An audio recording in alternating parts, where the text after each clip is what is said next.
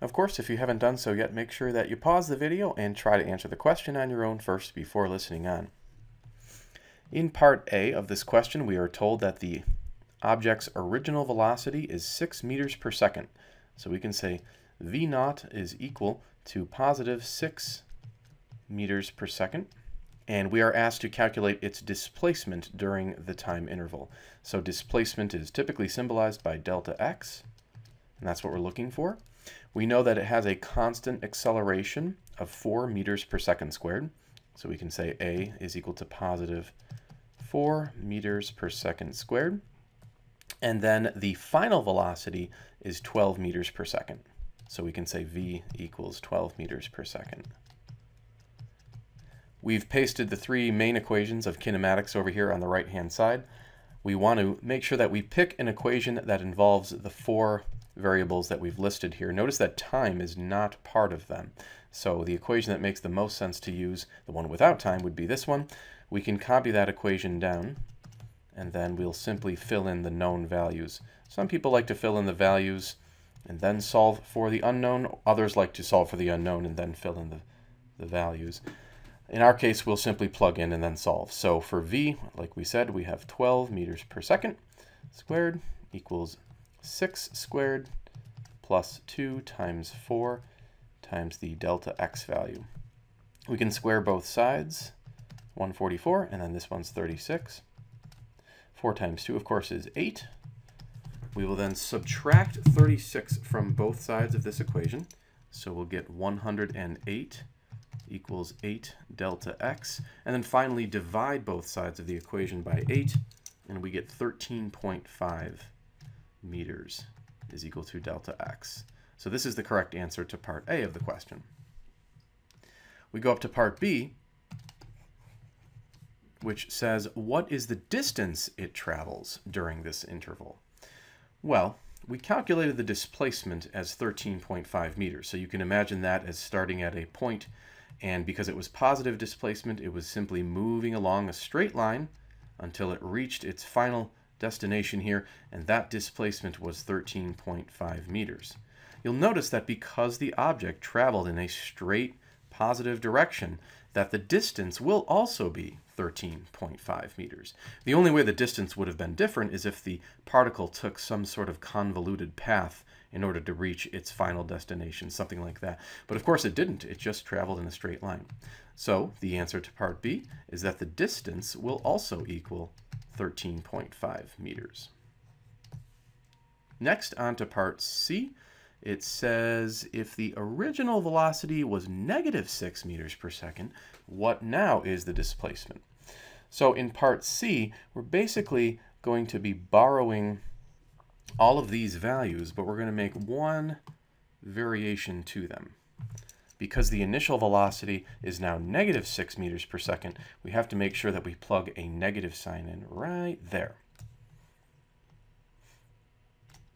So we will now go ahead and use the same equation that we used before.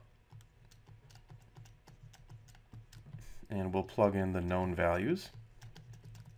So we'll have 12, and the initial was now negative 6, plus 2 times 4 times delta x. Basically, when you work this out, you're going to end up with the same value for delta x, because when you square the negative 6, it became positive 36. So once again, delta x would equal 13.5 meters. So this is the correct answer to part C. Now on to part D, which is perhaps the trickiest part of the question. It wants the total distance that it travels during part C. So we're going to draw a picture in order to help us understand what's happening in part C, so that can help us answer the question for part D. So remember, in part C, the initial velocity was negative 6 meters per second.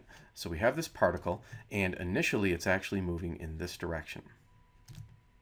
We know it's moving to the left because the initial velocity was negative 6 meters per second. We also know that the final velocity from part C was positive 12 meters per second.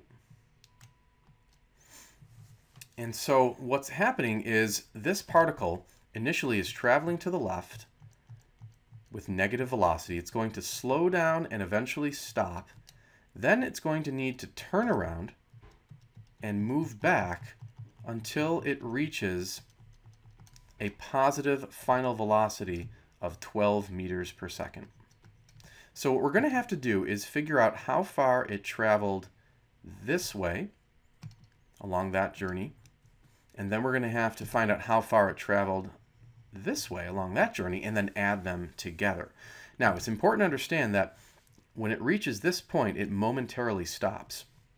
So the final velocity right here is going to be 0 meters per second. So let's focus our attention on the green path for now. Let's rewrite our known values. The initial is -6 meters per second. Again, the final is 0 meters per second. The acceleration was a constant, I believe it was 4 meters per second squared, yes. And what we're going to do is calculate the delta x there. Same equation as before. We'll plug in 0 squared equals -6 squared plus 2 times 4 times delta x. 0 squared is 0, -6 squared is 36, 2 times 4 is 8. Let's subtract the 36 from both sides, so it cancels out on the right. And then let's divide -36 by 8, and we get a displacement of -4.5 meters. Notice the displacement is negative. This should make sense in light of our diagram. If we go back up to the green path, the object was traveling overall in a leftward direction. And so this displacement should be negative, and indeed it was. Now for the blue path. Notice for the blue path, we're now going to say the initial velocity is 0 meters per second, because remember, it momentarily stopped at this point right here. So it stopped, its initial velocity is 0, then it's going to speed up and reach 12 meters per second. So for the blue path, let's list out everything we know. Initial is 0, final is 12, acceleration is still 4, we're going to calculate delta x. Same equation, we'll plug in the final squared equals the initial squared plus 2 times 4 times delta x. We get 144. 0 squared is just 0, so of course that cancels out. We get 8 delta x. Divide both sides of the equation by 8, and you're going to get 18 meters is the displacement. Notice that's positive displacement. That, again, should make sense, because along the blue path, the object was overall moving to the right. So that displacement is positive 18 meters. Now, the total distance, it's important to understand this. You don't simply add these two values together, because distance is always a positive quantity. So in other words, along the green path, even though the displacement was -4.5 meters, the distance along the green path is positive 4.5 meters. And of course, the distance along the blue path, it was already positive, so that remains positive 18 meters. The total distance, d total, is simply the sum of these two. So you just add them together, and you get 22.5 meters.